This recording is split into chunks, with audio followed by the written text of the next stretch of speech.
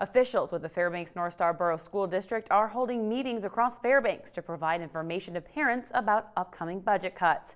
The district is anticipating a near $8 million shortfall in the 2015-16 school year's budget.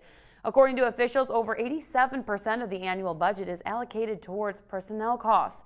Due to the cuts, the shortfall will be reportedly addressed through personnel reductions.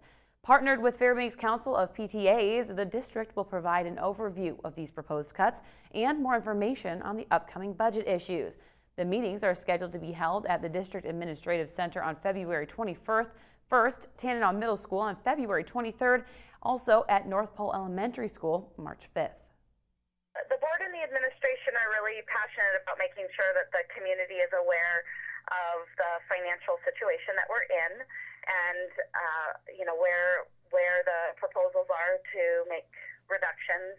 Budget presentations will give that opportunity to parents and community members to come out and listen to where we are right now and where we're going to be next year.